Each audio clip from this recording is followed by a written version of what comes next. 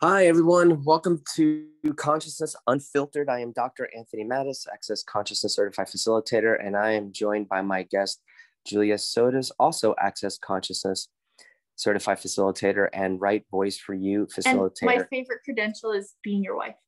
And she's also my wife, but I wanted it to be a very objective interview here, so she just blew that one out the door. But anyway, but we'll be, sharing the tools of access consciousness, and Julia's has come to a lot of revelations, awarenesses lately, as you do when your target is to actually seek more consciousness. And a lot of it's always grand and glorious, but not necessarily always comfortable. And one of the things Julia would like to talk about today and share, and I asked her, I said, would you be willing to share some of the things you've gotten to over the last couple of months? Is the 5 steps to intimacy, right? And the 5 elements of intimacy. And so the one that I like to talk about a lot is vulnerability. And that is most often a misunderstood attribute to have. We're taught to protect yourself. We're taught to not be vulnerable. Otherwise, people will take advantage of you. People will walk all over you. But could you actually share with the world actually maybe a different point of view of the gift that vulnerability is? Yeah. Wow. Well, I mean, I think for me, it's like,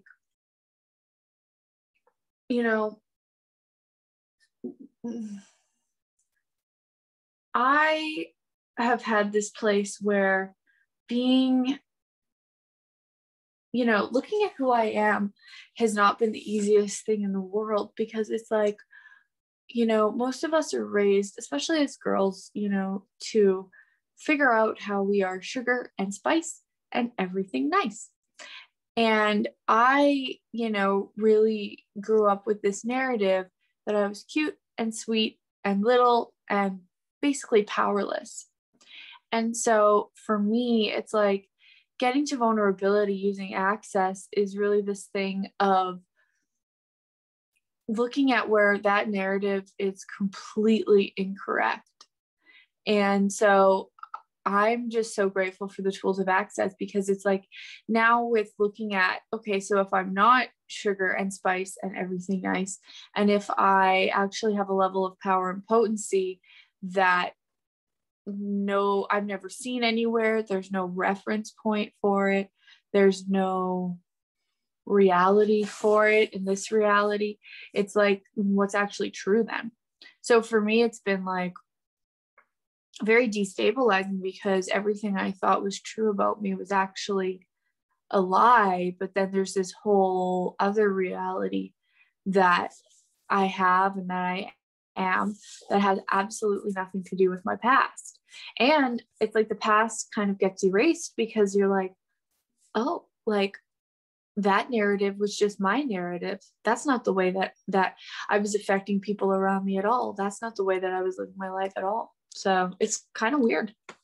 So, well, that's one thing that we definitely learn as children, especially from like a man's perspective, or like when you're a little boy, you read those little children's books about girls being sugar and spice and everything nice. And so, as a boy, or I should say a straight man, starts to go through, puberty, and his hormones are starting to take off, he's raised to believe that girls are sugar and spice and everything nice. And so between having that particular point of view and the hormones raging, a lot of times, straight men will cut off their awareness to when maybe being taken advantage of from a woman, or maybe even being in an abusive relationship. And people don't talk about men being abused at all. Or men being gaslit in relationships. And that is not even in the purpose of this particular conversation, but I know I've certainly cut off. It's actually, that's a really great conversation to have, because, it's really twisted, and women oftentimes are the more vicious creature, but that's not the way it appears in human reality. But I don't mean vicious from a judgment or a wrongness or any of that. I mean more warrior minded, more competitive, and more intense. Yeah. Yeah. And so just what I was just saying, just sometimes from a man's perspective, they'll find themselves in these abusive relationships because they have the point of view that girls are sugar and spice and everything nice. And then when you add the whole hormonal factor, and it really cuts off a gentleman's awareness. But genitalia. And genitalia. Yeah. Right. Oh God. I'm sorry. You walked right into that one. I couldn't. Yeah, totally. But talk about the gift of vulnerability. Like, why would,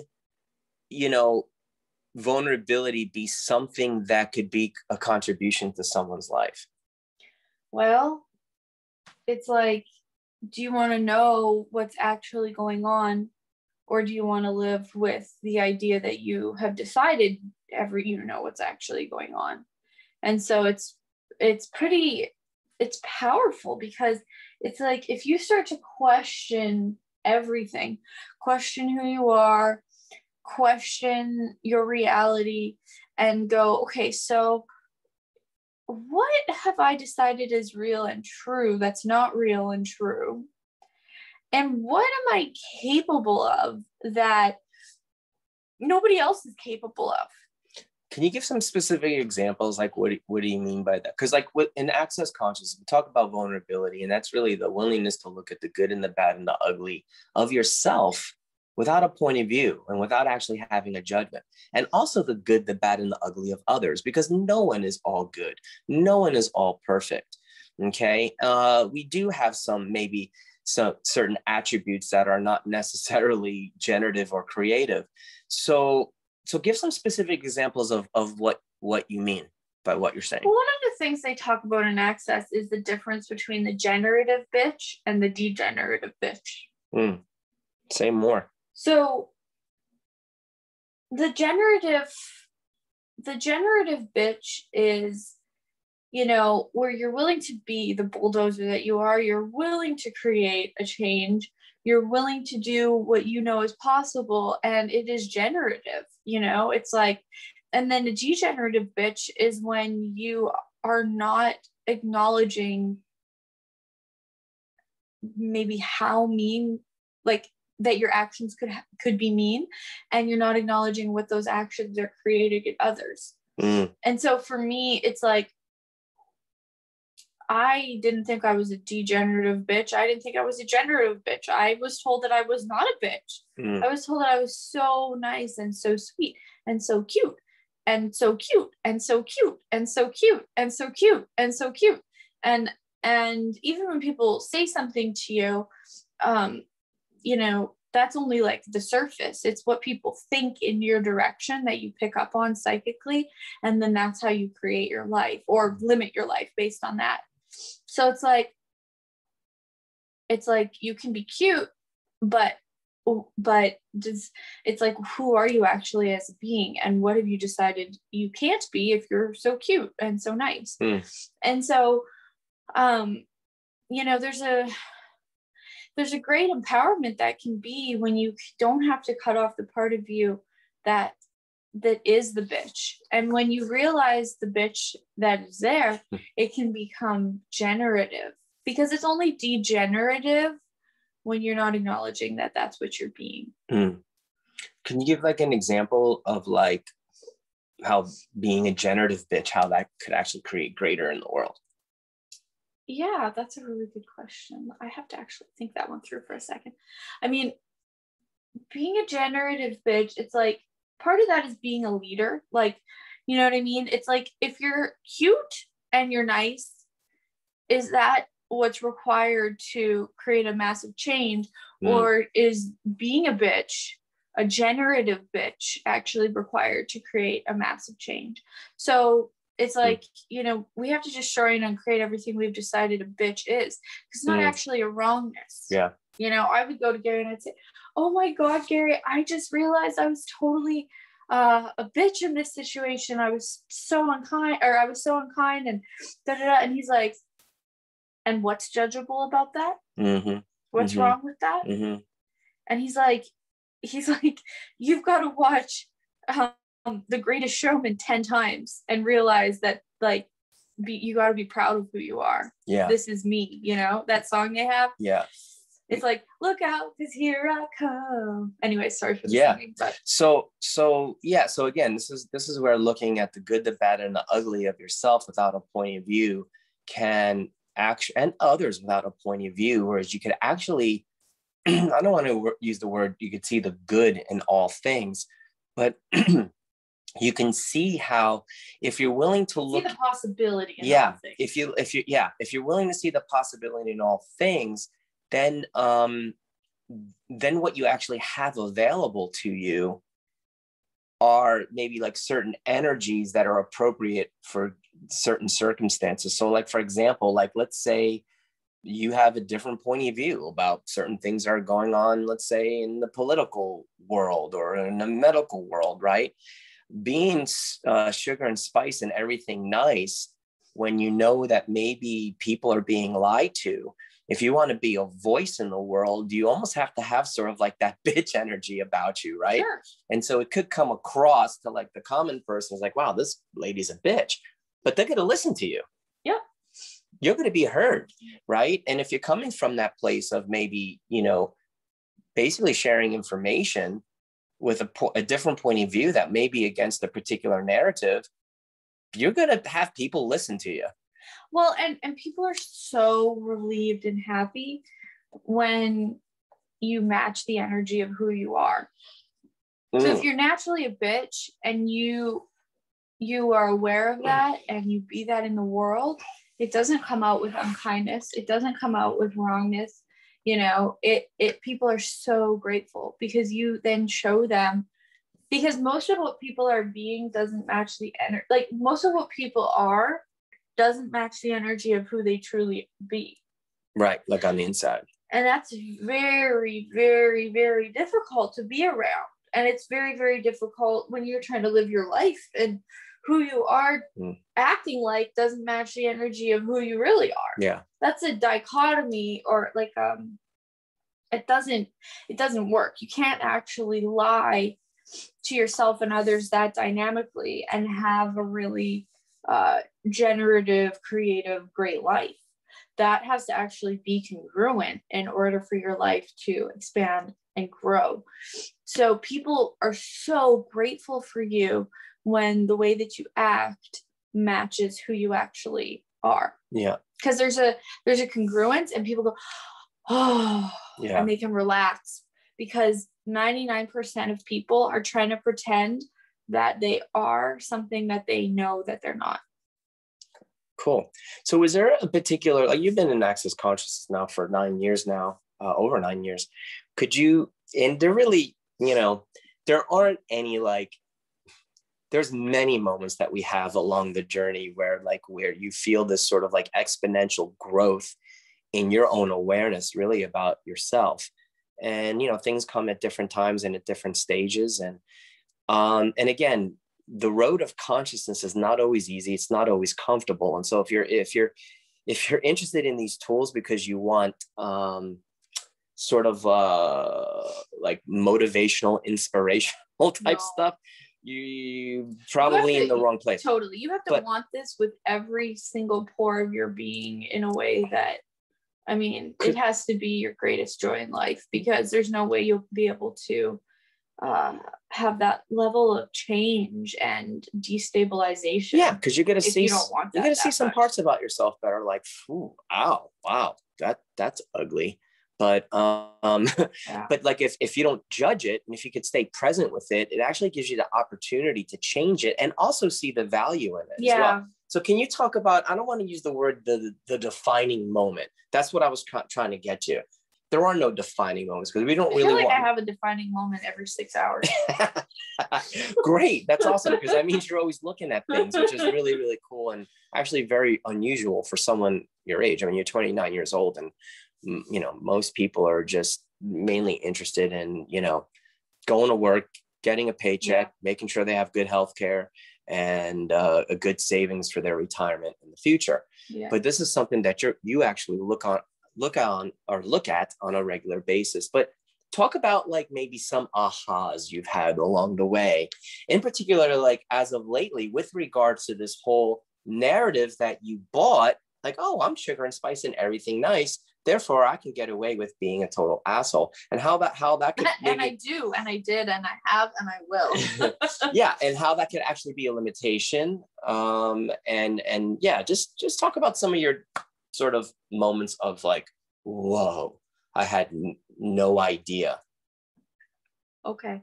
Well, you don't have to go into total detail, but just you could keep it general. Well, I mean, it's like, I think that, you know, in a relationship, I think the narrative can be really backwards sometimes too. I mean, people are not created equal, and there are some people that are more evil than others, but it doesn't mean that the people who have more evil are more wrong or more destructive necessarily. So it's like, if you have evil and you acknowledge it and be it, it's like you get to be this gift in the world. It's not that the evil is not a wrongness and is not less than. So it's like, for me personally, like, I'll just talk about our marriage and I'll talk about you, it's like I basically, Gary Douglas says 90% of women hate men and 90% of men hate women. And so it's like, I'm definitely in that 90%. And it's like, I realized that, being married and in a marriage, it's like, for me, there was this grinding, uncontrollable anger and like hatred that I've had, that I had no idea that I had going on towards you, just towards men in general.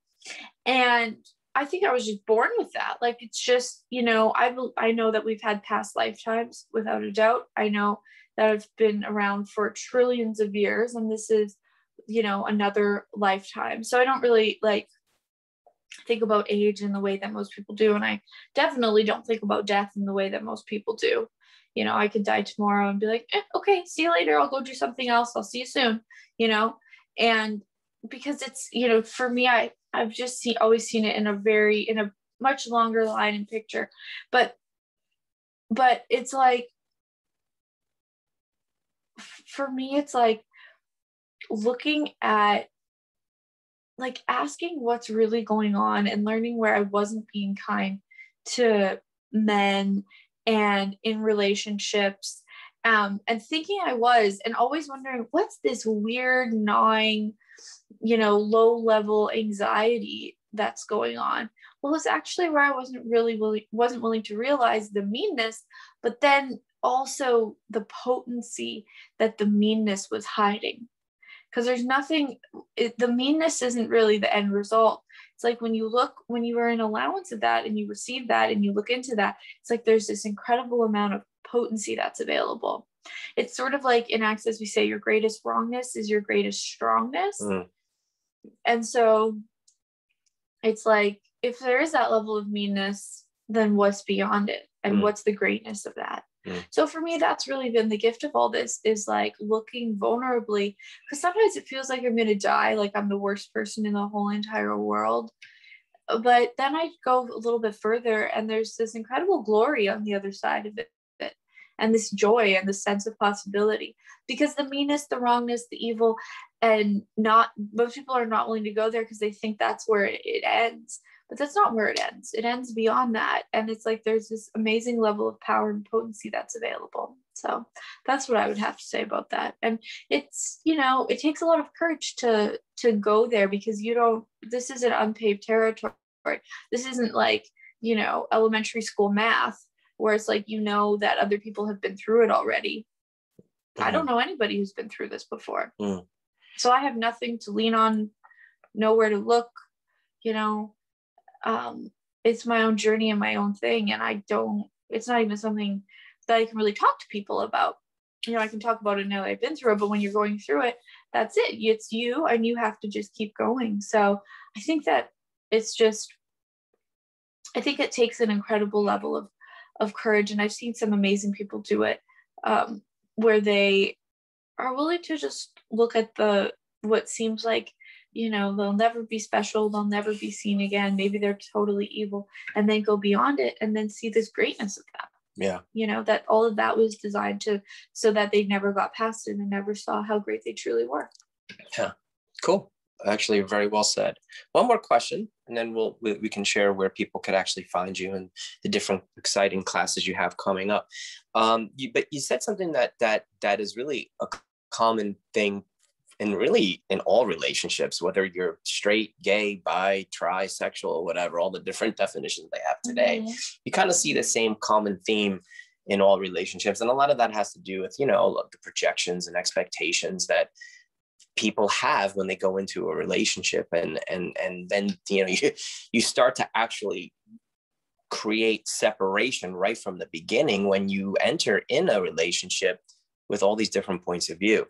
But talk about just a little bit, because this is a whole topic in and of itself, but just say a little teeny bit more about the disdain, the underlying disdain that when you said 90% women hate men and 90% men hate women, can you just talk a little bit briefly about maybe that underlying current with regards to women's disdain for men? Because this isn't just you. I mean, it took a lot of vulnerability for you to get to that, to get that awareness. Years. I mean, I've been working on this for a fucking decade, you know what I mean? And I've run. Yeah, but you are only 29 years old. I mean, there are women in their 50s and 60s that haven't gotten to this. No, I know. Awareness. Yeah. But where do you think that comes from? Like, you didn't just wake up like that way. Do you feel like these are points of view that were passed down to you?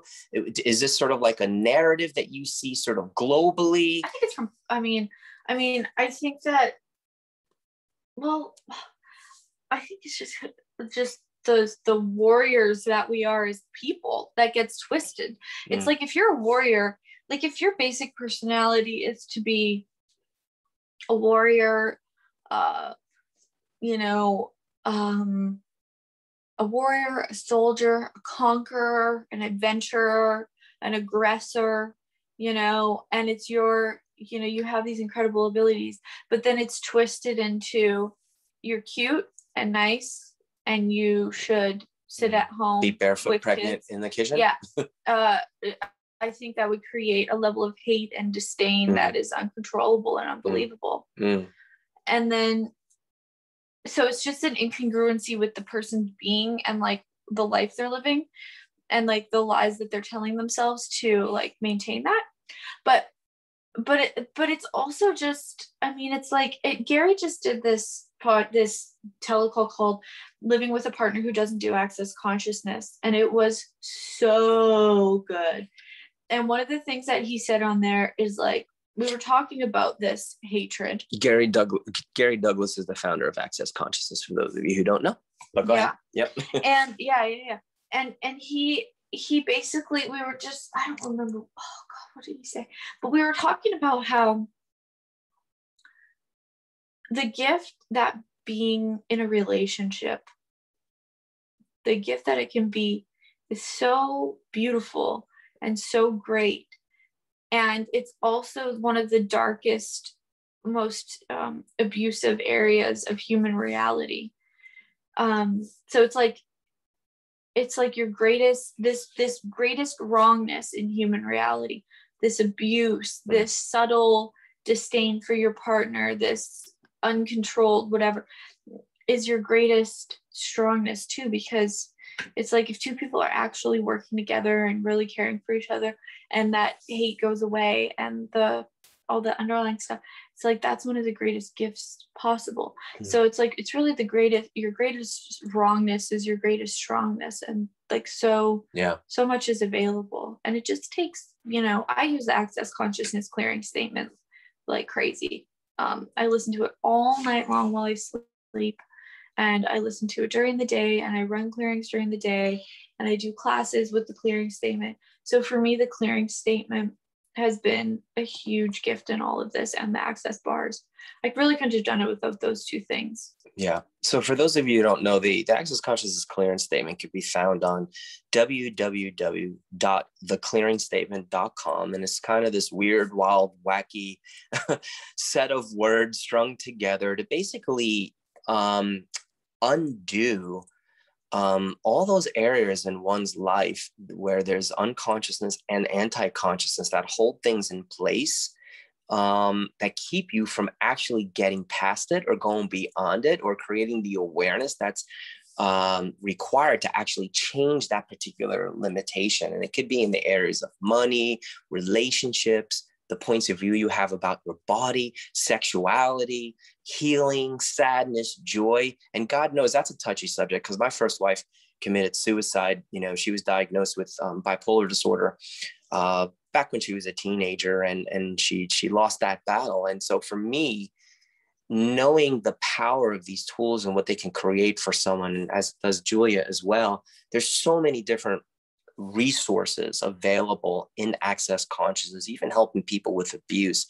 And the clearing statement is just one of hundreds of different resources available in Access Consciousness. And Access Bars is like the first place you start, which is this wonderful hands-on modality where we touch these 32 points on your head. So to get more information about that stuff, you can go to www.accessconsciousness.com and check out all the different things that Julia and I are talking about. Julia, how can people find you, your classes, and all the different things that you're actually creating in the world? In fact, I kind of noticed you have a sex call coming up, a 2-day sex call coming up. I kind of just glanced. We're married, and I have no idea the classes. Actually was a Facebook memory from a year ago, but maybe I should do one. Yeah, there you go. There you go. Yeah, the sex that is possible. So there's a lot of different things that you're creating, and all of these different facilitators around the world are facilitating, and it's such a gift. So where can people find you? So my website is juliasotas.com, and juliasotas.com. And I have Instagram and Facebook and SoundCloud and YouTube and all the, so people can stalk you that way. Tubes and tubes and grams and Facebooks and books and whatever. Nice. And I could be found at www.dranthonymattis.com. And you could see the different classes and different things that I'm doing as well. And so, if you're interested in something wild, wacky, and weird that actually works, check out Access Consciousness. And don't believe any of the shit you see on the internet, because it's all designed to actually keep you from knowing what you know and empowering you to actually have more of you and to bring out those capacities. So, unfortunately, what we do is unfortunately, what we do is very weird, very different. But man, my life has been a hell of a lot happier than it's ever been. I know your life has been a lot happier than it's ever been. And my children's lives have been a lot happier than they've ever been. And it's all because of the tools of Access Consciousness. So if that's something that sounds at least of interest to you, check out our websites and the Access Consciousness website, and see what pops for you and go for it. All right, take care. Hope to see you all in person someday soon. Thanks, Julia, for joining us. Bye, everybody. Thanks, Anthony.